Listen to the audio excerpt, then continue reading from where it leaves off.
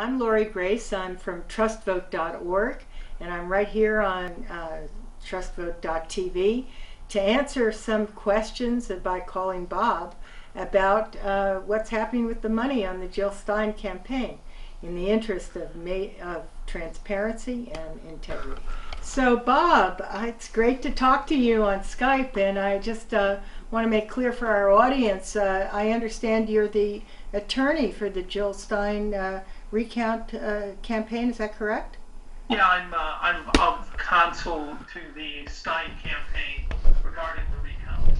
And also, you are the co-chair of the Ohio Green Party, is that correct? Yes, I am. Okay, great. And as let me remind you again that you're also remind our audience again that you're also a fellow with the Institute for American Democracy and Election Integrity. I am indeed. Yeah, also known as TrustVote.org. TrustVote, which has supported my efforts over the years. Okay, very good. So, Bob, I just want to say that there are a number of big questions and confusions that have been coming out about Jill Stein's Recount campaign. If you're raising money for a recount, it can't go into the candidate's campaign. That it has to go into a segregated account to be used only for the recount. Mm-hmm. So it's not going into the Green Party, it's not going to Jill Stein, it's going to a separate, totally separate account, which has its own accounting. In fact, they have to be listed as other expenses and other donations. So anyone who believes somehow this is going to flood the Green Party with money or Jill's going to benefit simply does not understand federal election laws. Mm-hmm. Okay, and tell me, how much can somebody donate? I'd like to know. Well, the amount that's allowed into Jill's campaign is $2,700. Mm-hmm. At one point, they were going to attempt to use state campaigns where you could have put $10,000. My understanding, they've since withdrawn that option because they didn't want to be reliant on large donations. Basically, the money is going into a Stein recount fund, and you can't give more than $2,700. Although many of the donations that are coming in are $27. I think in honor of the Bernie Sanders and Bernie supporters. I see. So George Soros can't fund this more than $2,700. Is that right? If he gives to the Stein campaign, he's limited to $2,700. If his expensive lawyers figure out he could give to a state party another $10,000, but no, the millions of dollars aren't coming from George Soros. He would be arrested and criminally charged for money laundering if he was doing that. Oh, wow. Huh. Okay. And I recently saw on CNN that they said that Wisconsin officials are going to be able to give any overage. I know they're asking for $1.1 million, and if they're not doing as much, costing as much, they're going to give it to the Green Party to help train people on how to be Green Party political candidates. Could you tell me, is that accurate? Well, if the Green Party pays more money than the state is required to have, the state is entitled to have all of their employees reimbursed at their salaries and hourly rates. So if the Green Party gives 1.1 million and it only costs 1 million, then the state by law must give back the 100,000. Now that money goes back to the recount fund and can only be disposed of with the permission of the Federal Election Commission. So if the Green Party might want it in Wisconsin, but they're not entitled to it. It's a Jill Stein recount fund, and who knows, it's not likely to go into the Green campaign. At best, you could hope for that the FEC tells you to dispose, if there's any money left, into a nonprofit that is concerned with election integrity. But I don't think there's going to be any money left. Most of that money will go to the states of Wisconsin, Michigan, and Pennsylvania, and the rest will go to an expensive law firm, which you have to have to litigate against an entire state like Wisconsin or Michigan and Pennsylvania.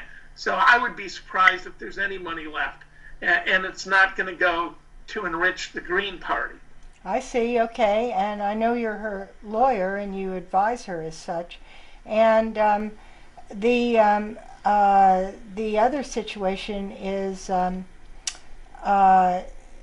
this guy, there's this person named George Martin in the Wisconsin Green Party that's saying that he's going to be able, that their party is going to be able to get the overage left from the recount, which I know you say is unlikely, but could you comment on this person, please? Yeah, I know George. George's been a long-time activist. George is not a lawyer, so and he's been in Wisconsin a while, so maybe it's wishful thinking. Maybe he just doesn't understand the law. But if that happens, and I doubt it will happen, that usually the FEC will require the money to be returned if there's any left, or will dispense it to a charity. It generally does not give recount money back to a party to train candidates or run people for office, because it doesn't want to incur unnecessary recounts that take money, time, effort. I hear it could go to a nonprofit supporting election integrity, and would any money ever be put towards the next state if they're running over or anything? Or? Oh yeah, now the account can roll over to the next state. So that's why I'm saying there's probably not likely to be much left. Any overage from Wisconsin would be poured into Michigan, which would be poured into Pennsylvania, and the reoccurring legal fees, probably $1 million per state, plus $1 million cost. So at this point, I'm not sure they have enough to even cover everything. But yes, it's one recount fund, and it's going to be divided between those three states. So all those people that were worrying about this benefiting Jill Stein, I hope they'll rest assured now that it is a commitment to election integrity, and this is changing the whole face of the United States and how they treat their elections. Yeah, and again, I would tell people if they're worried about it, go to the Federal Election Commission Advisory, FEC 2006, number 24. And that'd be 2006-24, very specific on recount money going for recounts only. Okay, and then I also understand that there's a big law firm in New York that's been hired. Could you tell me the name of that law firm? It's Emily, Selly, Breakerhoff, and Abadi.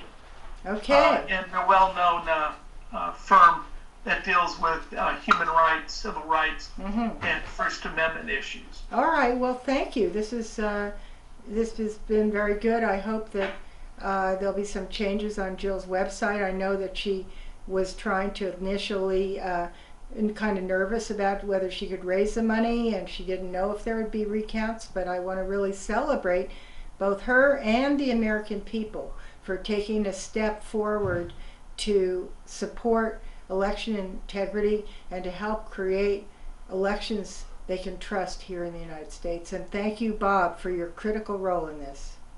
And thank you for funding the American Institute there. Okay. That promotes election integrity and democracy in general. Known as TrustVote.org. All okay, right. Thank you so much. Okay, all right. So long, Bob. Glad to see you, okay, Mark. You too. Bye-bye.